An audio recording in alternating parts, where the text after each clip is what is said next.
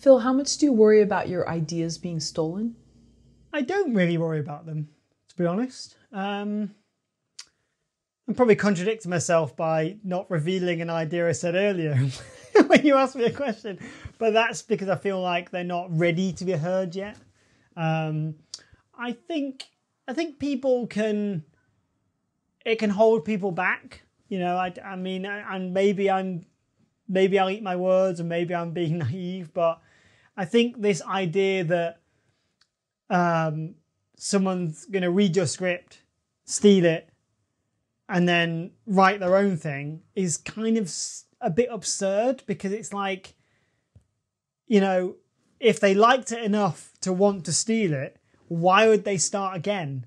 You know, it's like at worst they would buy it off you and you would never hear from them again, and then they would go and make it the film they want to be, you know, for X amount of dollars, you know, whatever that is. But this idea that I think that the big corporations, the studios, are apt to steal ideas and you know, and not let us in or not help us, I think is not very productive. I think it stops people. Again, it's the whole thing about putting yourself out there, right? How are people going to know you've got that great script if you don't share it? You know, like how, and you can protect it. It's very easy to copyright things and you put it in an envelope and post it yourself, all that kind of stuff that people say you can do. But it's, you know, from everyone I've met, all the execs, development people, studio heads and things like that want to make film, like, they just genuinely want to meet talented people, right? Because talented filmmakers and writers are going to make great movies and make hopefully money in art, you know? So why would you want to steal it? It makes no sense. I mean,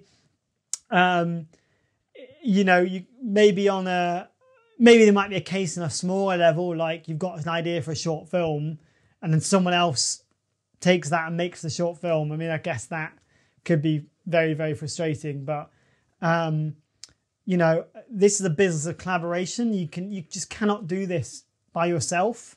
So you've kind of got to let people in. There's got to be a certain amount of trust, you know, involved. And, you know, as someone that has been stabbed in the back and someone that has, you know, been the victim of certain things, they've never really been about things being stolen. It's been more about other things that can go on. So I'd say don't let that hold you back, you know.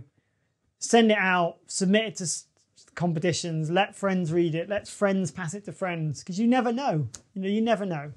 The odds are already against you. Why make it worse than just doing this and not letting people, you know, see your work?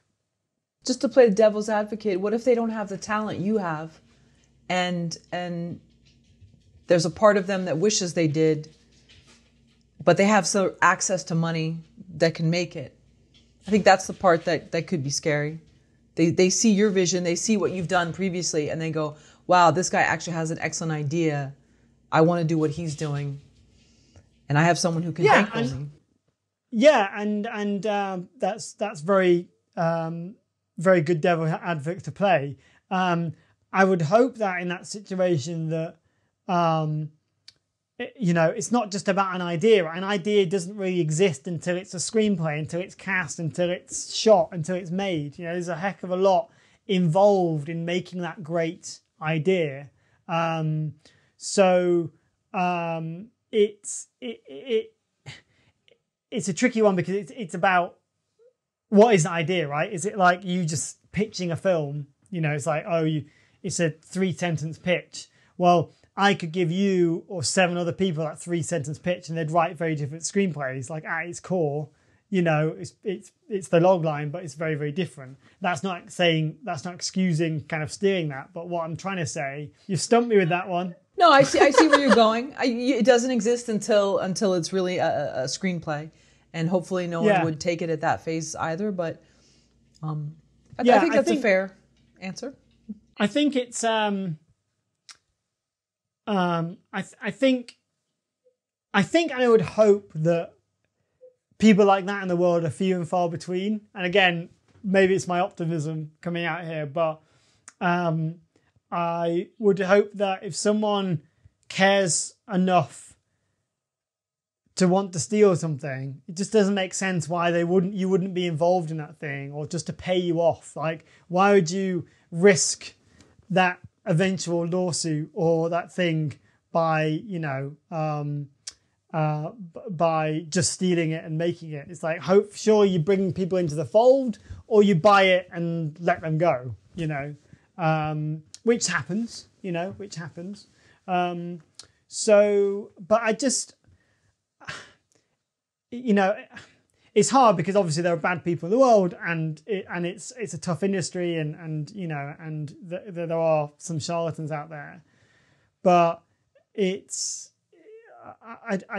there's so much else that's already holding you back personally, professionally, in terms of obstacles you need to challenge. Like, I wouldn't let that fear factor get in the way of people seeing or experiencing an idea, because on the flip side, there could be that guy or girl or whatever that has that money that wants to make that film, and you just so happen to have the great script at the right time. Like, it's, you can't have all your cards close to your chest. You've got to go, this is me. You've got to go, this is what I want to do. You've got to go, you've got to set your stall out so people understand what you're trying to do. And if they like it, hopefully that starts the conversation. Unless you're really hostile about it and they want to steal it because they don't like you, but then just be nice. Be nice, everybody. So then you don't know anyone who's had their material stolen? No, I don't know anyone that's had material stolen. No. You read about it now and again in trades of like, I sent this spec in and then you suddenly made this big film and it was a huge success, give me some money. And, and then, some sell out of court, some whatever, whatever happens to those ones. But no, personally, I don't know anyone that's had anything stolen. From